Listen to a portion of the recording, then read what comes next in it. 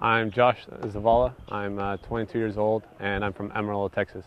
I played qualies on Saturday. Didn't go too well. Courts are a bit quick, and I just didn't like the way it played in singles. But doubles, I like it because it's you don't have to the ball doesn't bounce much, so you can just take it out of the air, and if you can beat the other team to the net, I think we stand a pretty good shot. So. I haven't been practicing very much because I've been doing school and I've been working, so I haven't been playing very much. And I'm this tournament I've been wiping off the rust, and definitely need to practice a little more and get in better shape as well. The fitness for me is probably one of my weaknesses in my game.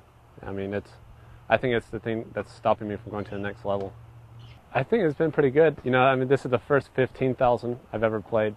I actually played with Jean this summer, and we won the tournament and lost in the finals.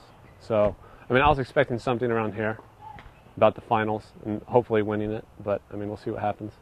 My favorite pro to watch is probably Federer on a good day. I